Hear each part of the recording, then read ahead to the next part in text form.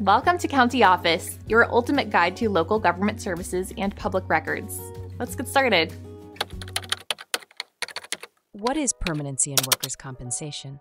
In the context of workers' compensation, permanency refers to the long-term or permanent effects of a work-related injury on an individual's physical function and ability to work. When a doctor determines that an injured worker has reached maximum medical improvement, MMI, they may assign a permanency rating or permanent partial impairment, PPI rating, to the specific part or parts of the body affected by the injury.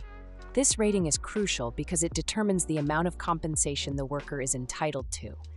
Each part of the body is assigned a specific number of weeks of compensation under state workers' compensation laws.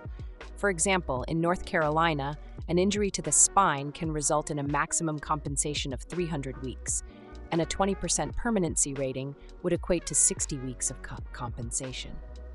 Permanency awards are separate from other workers' compensation benefits such as medical costs and temporary disability. These awards compensate workers for the partial or total loss of use of a body part, which can impact their ability to perform job duties and engage in daily activities.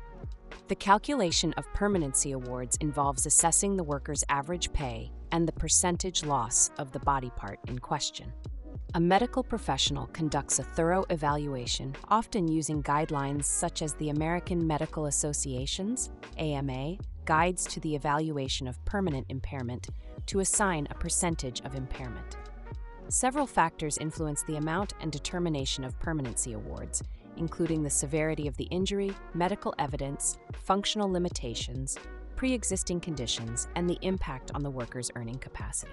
These factors help determine the extent to which the injury affects the worker's long-term well-being and work capacity. In some cases, if the injury results in complete disability from work, the permanency rating may be less relevant, and the worker could be entitled to compensation for a longer period, such as 500 weeks or even for life.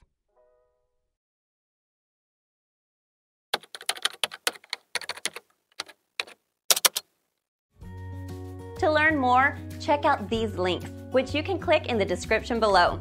And feel free to comment your questions. We're here to help.